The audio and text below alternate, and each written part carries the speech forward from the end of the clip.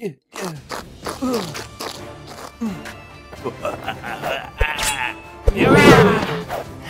are you?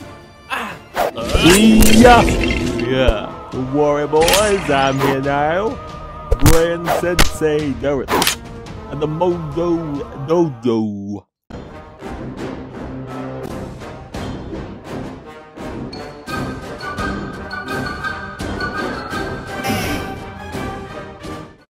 Welcome back, Ninja fans, to the one, single, only show on the internet that answers your deep, burning questions. I'm your host, Ninny the Narwhal, so grab your tinfoil hat.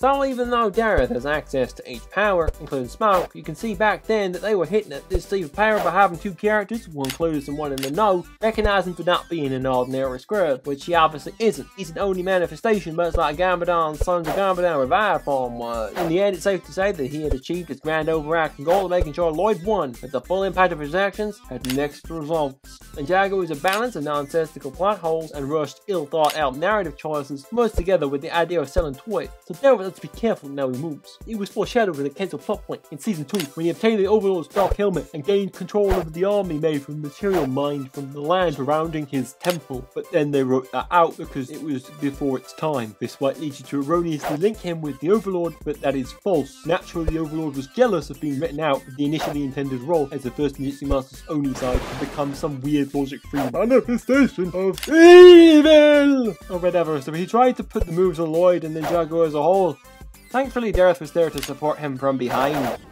Despite being the first Ninjago Masters Oni side, Dareth is in fact not a bad guy and wants what's best for the realm, but he has to go about it carefully. Garmadon was able to come back from being evil and crystallized, and Dareth managed a similar thing. Of course, this doesn't include all his various feats, as proven by his collection of pure gold, 100% real trophies. Every single one of those trophies, every anecdotal statement he has ever made is in fact true. Dareth has earned all of that and more. Dareth was the meteor that killed the dinosaurs. Dareth shot JF Kennedy. Dareth collected all 7 Dragon Balls. Dareth was behind the 2007 economic crash. And Dareth may possibly have rabies. In Crystallized, Dareth returned as a lawyer. A very funny reference to the hit TV show Better Call Saul. This is actually a 4D chess maneuver on Dareth's part to interact with us, the viewer, in HD live real timing. Now beta loser theorists will take this at face value and compare Dareth to some swole souls himself, but I'm beyond such plebeian limits. So now, enter stage left, the core evidence I had to base this entire theory on.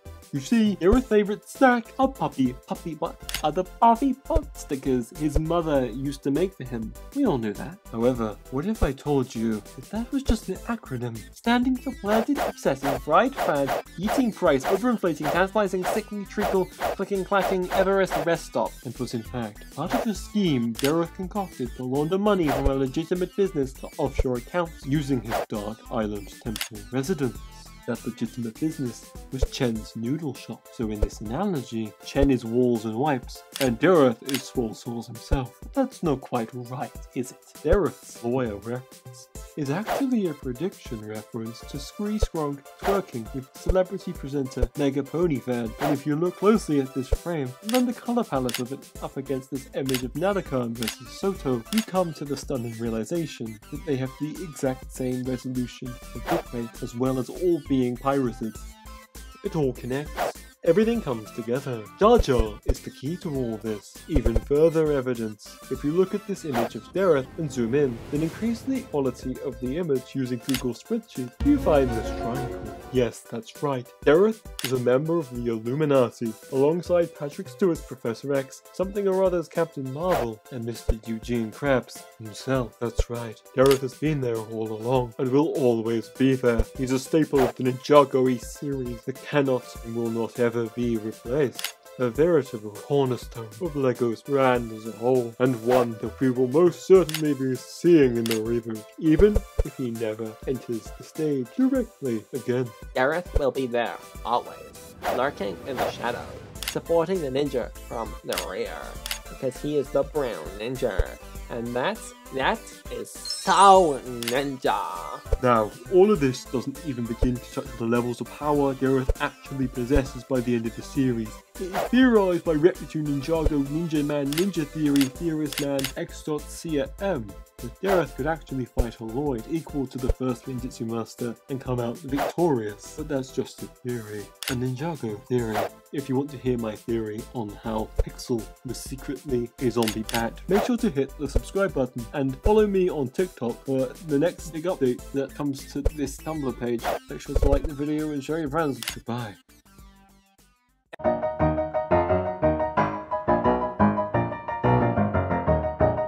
XCMMC X.CCM X.CM